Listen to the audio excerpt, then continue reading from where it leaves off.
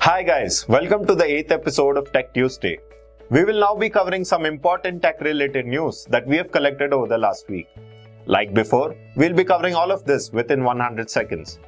Before we begin, make sure to subscribe to our channel and click on the bell icon to never miss an update from Simplilearn. Now let's get started. Apple is launching its latest phone, the iPhone 11 today, and it is planning to stream the event on Google's YouTube platform.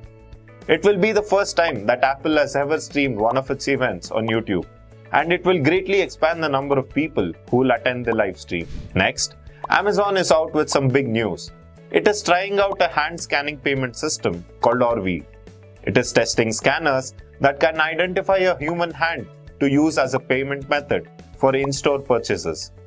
The company plans to introduce Orville to some Whole Foods stores by the beginning of 2020 and then expand it to all locations in the United States. Next, Facebook is rolling out facial recognition to all of its 360 million users, making it easier than ever for your friends and family to tag you in embarrassing photos.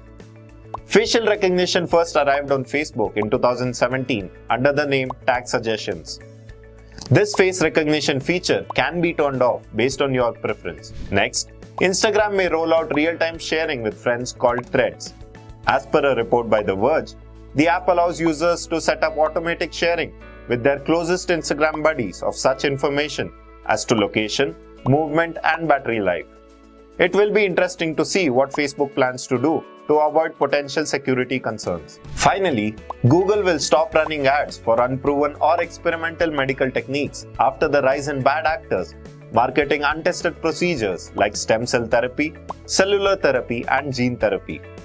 Google will still allow ads to promote research along with clinical trials so long as they follow the rest of the rules in Google's healthcare and medicine advertisement policy. And there you go, tech news in 100 seconds. For more details regarding what we have covered, each of these news articles is linked in the description. Did we miss anything important? Let us know in the comment section below.